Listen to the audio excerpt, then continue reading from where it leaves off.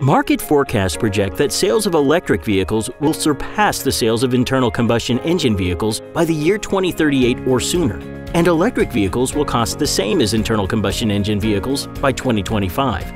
To meet the demand, Pulse Electronics, a leading manufacturer of safety isolation transformers and EMI noise suppression common mode chokes, introduces a new series of components specifically designed for the stringent requirements of battery management systems, BMS, for electric vehicles and energy storage systems.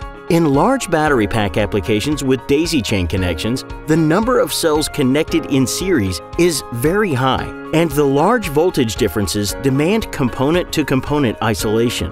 The serial communication links between circuit boards need to be isolated by transformer coupling circuits instead of capacitor coupling.